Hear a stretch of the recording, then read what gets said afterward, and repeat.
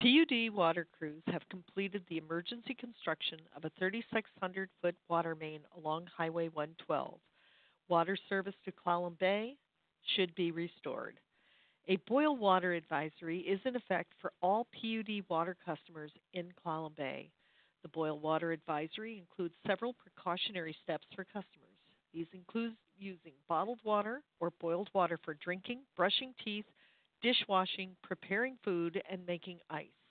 Water should come to a rolling boil for 1 minute, then cool to an appropriate temperature before using.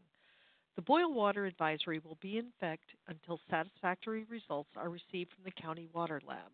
The water filling station at the Clallam Bay Library with drinking water will remain in place until the boil water advisory is lifted. Additional notifications will go out once the boil water advisory has been lifted. Thank you.